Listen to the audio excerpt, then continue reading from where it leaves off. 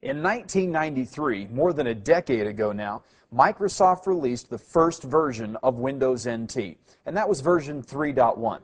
When they released that operating system, they had determined to develop a brand new file system from the ground up just for this new operating system. And that file system became known as NTFS.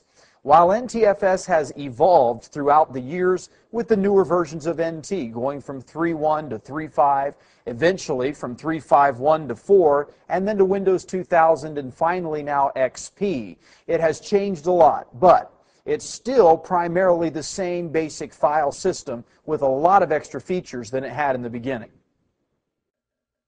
One of the first features we'll want to look at has been here since the very beginning of using NTFS.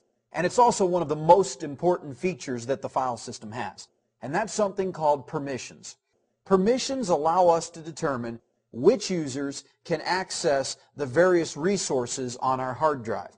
For example, I can say that user Tom can access 13 out of 15 files in a particular folder. But user Mary can access all 15 of those files. But I can go even further than that. I can say that Tom has read-only access and Mary can both read and write to the files. So there's a lot of power with permissions, and that's something we'll need to understand in great detail by itself. We also have a feature called compression.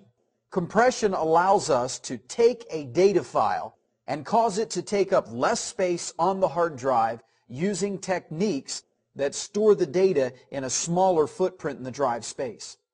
We can also use encryption. Encryption allows us to take data in a readable format and convert it to a non-readable format in such a way that we can convert it back to the readable format later on. We also have recoverability features built into NTFS. One of the key recoverability features is this. The NTFS file system uses something called a master file table, or MFT. The MFT is stored at the beginning of the hard drive, and then it is also stored again at approximately the middle of the hard drive. So there are two copies of the master file table at all times. If one copy of the master file table becomes corrupted, then the other copy can be used to restore the corrupted copy. All of that happens automatically. Why is this so important? Because the master file table is the database that says where everything is on your hard drive. You may put a file on your hard drive in a certain folder or directory, but it's actually the master file table that tells the operating system, hey, this file is over here in this directory. So if we lose that, then we lose all of our structure. The master file table then is very important. And this is one of the recoverability features of the NTFS file system. Another interesting feature under the hood of NTFS that you do not hear a lot about is something called cluster remapping. It actually has the ability to detect a bad cluster on the fly and automatically mark the cluster as bad and move the data to another cluster on the hard drive. Now, you don't have to understand what a cluster is to know that when something's bad, you don't want to use it, and you want to find something that's good to use instead. Well, that's what NTFS actually does for us.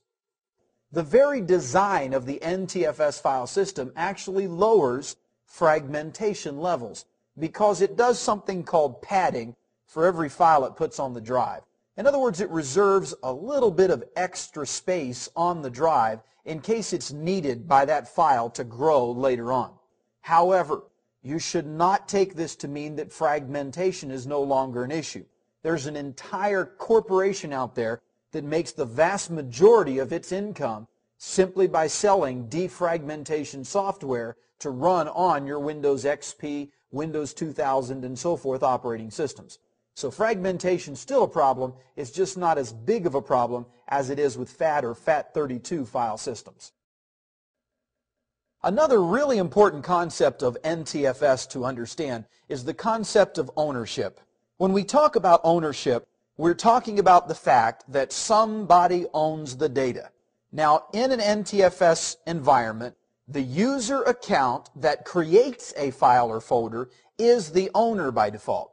So if I, as a user, go into a directory and create a new file, not modify a file that already existed, but I create a new file, then what I am doing is actually not only creating a file, but also specifying myself as the owner of that file.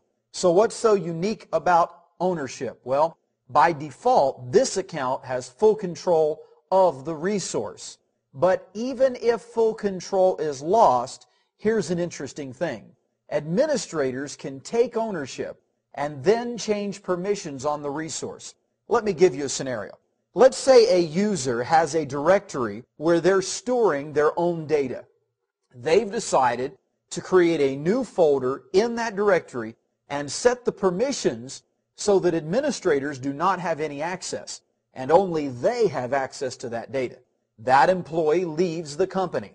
Now I have been asked to go and recover that data. Now wait a minute. That employee explicitly said I couldn't have access. And that's where the power of ownership comes into play. Anyone who is a domain administrator will have the ability to go and take ownership of those files. Now that I have ownership, here's the interesting part. I still don't have access. If I double click on the file or folder, I'll still get an access denied. But what I can do is right click on the file or folder, select Properties, go to the Security tab, and actually manage permissions. There we've learned the important thing about ownership.